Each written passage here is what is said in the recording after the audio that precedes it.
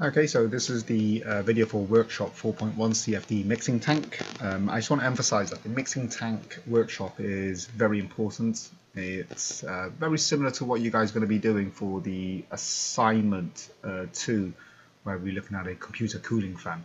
So again, this is just an object which is within a given volume that will be rotating at a given axis.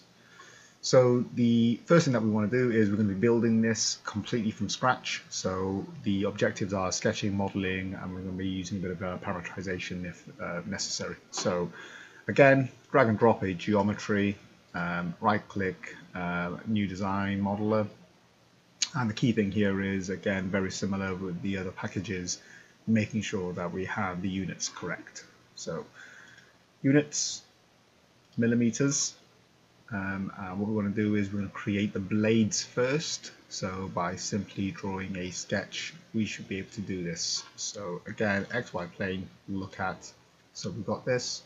And then with the sketching tool straight away, or in the model, you can create new sketch and then go to sketching.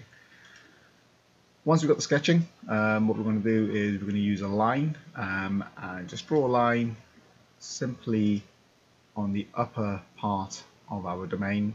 And what we want to do is we want to make sure that we split this model into two sections, and making sure that it's selected right. So split at edge at selection, that's what we need to do. So constraints, modify split, and just simply click it there, and we can see that this point is being split. Go to constraints, and then what we're going to do is we're going to use the coincidence and select that and to the point edge, and that's now fixed to that point. So what we want to do now is give it a general length. So dimension, general, select this one first, and this one's going to be 40 millimeters. Okay, and what we want to do is also at the same time make sure that we have everything correct. So the height from the point of the middle to the x-axis, so dimension vertical from there to there. And this is going to have a value of 25 millimeters. And the next thing we want to do is make sure that we have the right angle, which is 20 degrees from there to this one here. So angle from there to there. And again here, all we want to do is right click, alternative angle, alternative angle, alternative angle, and we have the right one. So that's correct, so 20. And we want to make sure that this length is equally to the same length as this one.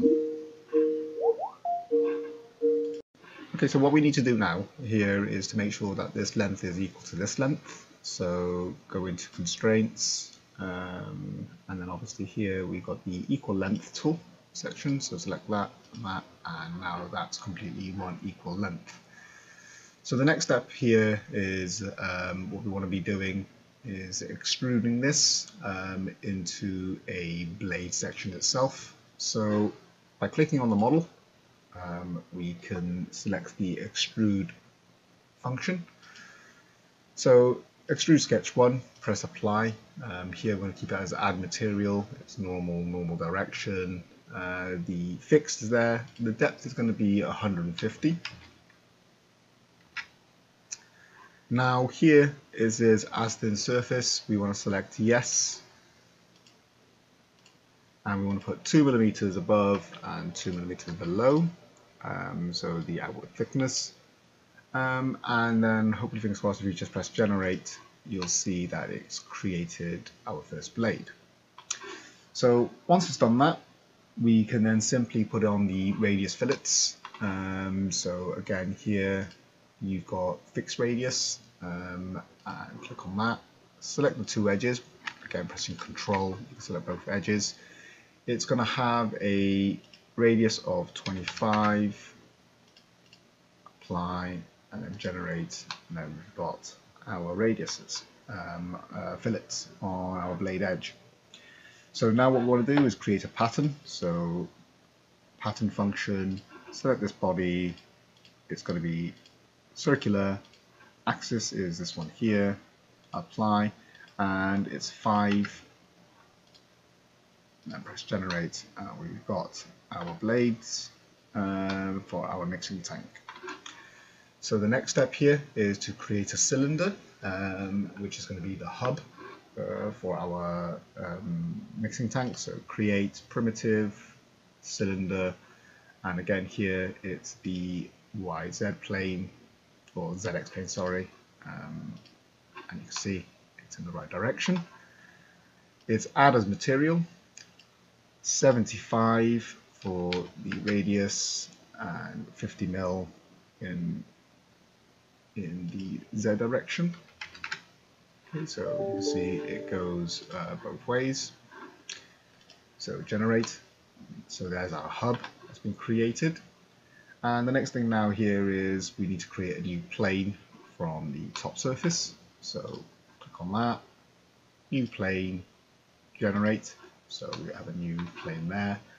And what we want to do here is create a new cylinder from that plane 4. So create primitive cylinder, and here is going to be plane 4, apply, and the radius this time is 15 mil. And this is 550, and you can see that this is going to be the shaft that is connected to the hub. Press generate. Okay, so here we've got our shaft, we've got our propeller blades, and then we've got our hub as well. So the next thing now is, again, just open up the plus sign here to make sure that if it's right, we've got a solid, and that's the mixing blade assembly finished. Now what we'll do is create the actual body that holds the propeller and shaft. And we're going to use a primitive cylinder, but then we'll use a blade, a blend function, Boolean Subtract, and then we have our fluid region.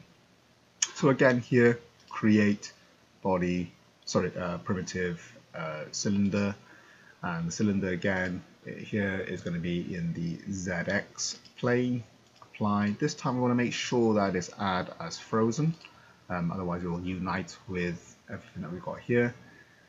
The radius is 300 mil, Z component is 700, but also at the same time it's minus 100 going down here.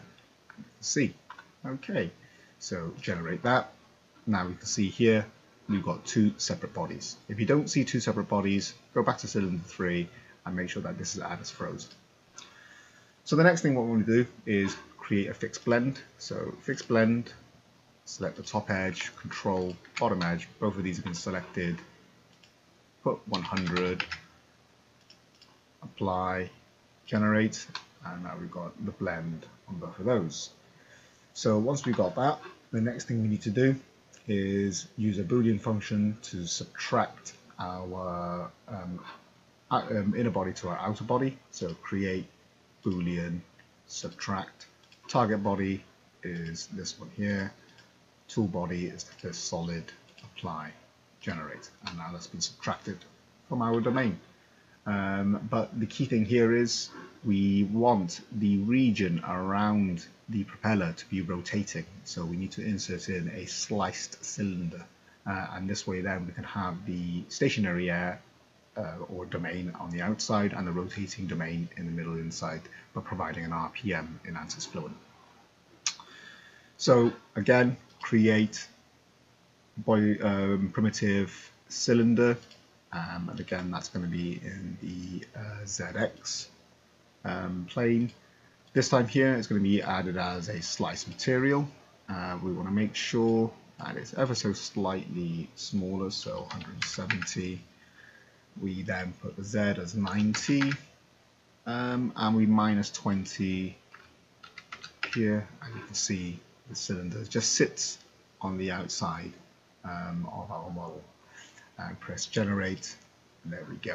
So we've got a rotating fluid region which is where the propeller is, and then we've got the stationary region where the outer is. And you've got the two sections there. And obviously that concludes this part of the tutorial, and here we just created a model using primitive shapes.